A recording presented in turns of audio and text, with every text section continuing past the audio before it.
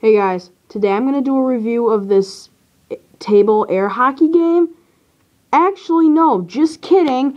What I'm actually going to do, or show you, I guess it's not really a review, but I'm going to show you my homemade bank. You can see there's a slot there.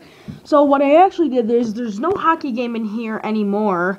We unboxed it. I don't even know where it is. We haven't even played with it at all.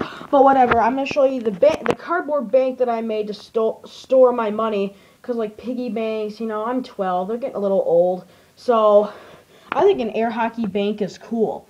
So, it's really simple. Basically, what I did is I carved this slot right here for money, or dollar bills, and then this little mini slot right here for coins. And then right here, my dad and I cut a flap so you can get the money out. You can see in there, there's all the money. So I'm going to get out a dollar so I can demonstrate, and then I'm going to reach in there and get a coin. Oh, I know there's some in there. Come on. Oh. Okay, I know there's a coin somewhere. I can hear it. Oh, I think I just got one.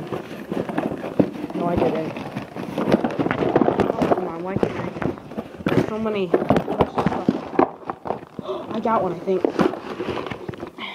After all that, I finally got a coin. Now let's push all that crinkled money back in there and close that up. So, basically each slot is just enough for its piece of money. So let's put the coin in first. I'm gonna hold. There we go. There, just put it in like that.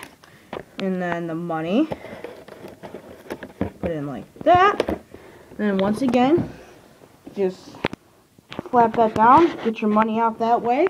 That was my quick review of my little cardboard bank. Peace.